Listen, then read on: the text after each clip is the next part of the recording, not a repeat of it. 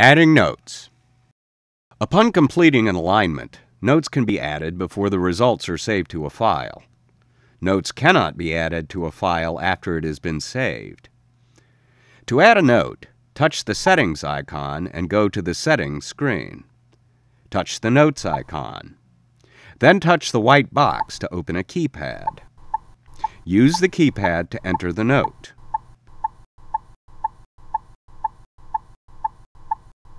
When finished, touch OK.